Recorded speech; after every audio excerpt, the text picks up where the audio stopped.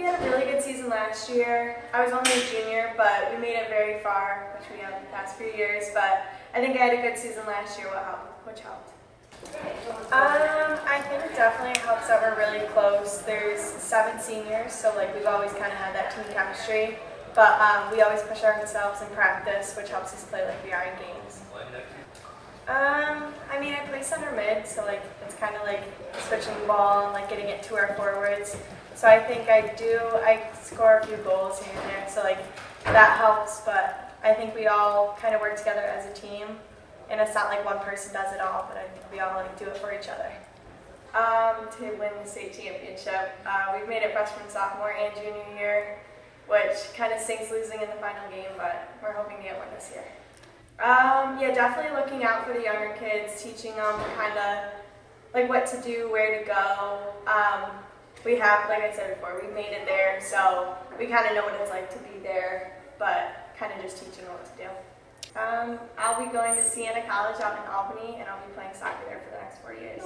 I'm really excited. My brother's there too, so they'll both be there, but I'm really excited to play with her. I played with her when I was a freshman here, so she was a senior, so I'll kind of be the new one there again at Siena, but I'm really excited.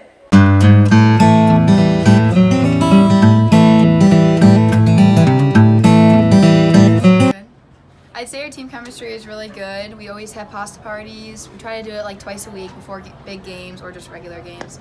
We also do stuff outside of soccer, like we go to Tully's and do fun stuff at people's houses. And you can definitely see that it is noticeable on the field as well. So, Grace impacts our team on and off the field. On the field, she's really good at talking. We both play center mid, so we work really well together, and she works well with everyone. She's just a really good leader and player overall. So.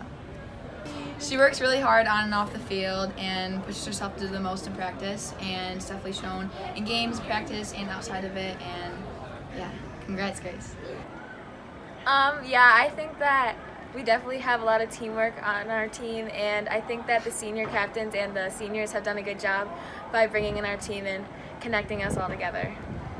We go out to dinners, and we do a lot of team building stuff outside of practices and games.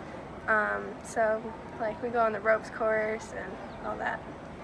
Grace is definitely a key player. She's determined, and she motivates our entire team to work and do our best.